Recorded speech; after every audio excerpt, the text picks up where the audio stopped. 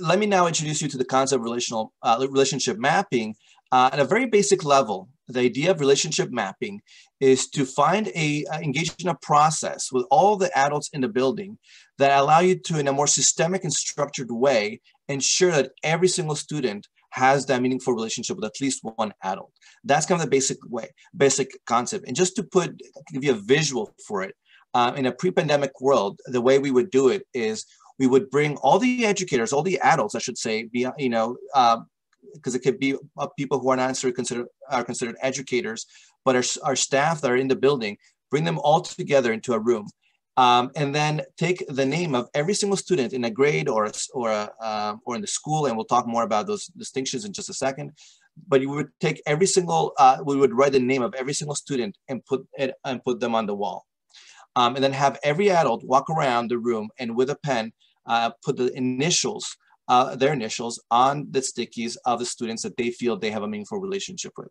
And at the end, what you have is a visual representation of who are the students who are very well supported by other adults, who have those strong relationships already with adults, who are the ones who might have only one or a couple of those relationships, and most importantly, who are the students who are not being supported by anyone. And that allows you to really start thinking about how do we make sure we engage all students. So that basically, and I'll talk more about how we can do that in the current context. But that's the basic idea of engaging a systemic and structured approach to identify the students who are supported and those who need to be supported. And then once you have the basic mapping already completed, it also allows you to reflect at a broader level about what exactly is happening in your school. Who are the students who have the relationships and who are not? There are certain patterns, or there are certain barriers that you might identify. Who are the students who are not well supported, and then figure out how to what are strategies to break through those barriers. Third, it's a great process to engage all adults in the building.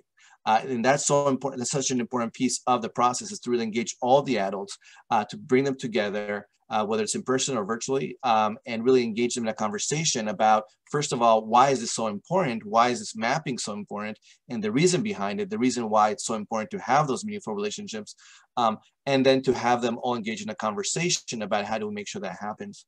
And then lastly, the benefit of this is that it allows you to develop a specific action plan with very specific action steps for how you're going to ensure that in your school or in your district, if you're thinking about the district level, you have that culture and you have those processes to ensure that every student has that meaningful relationship.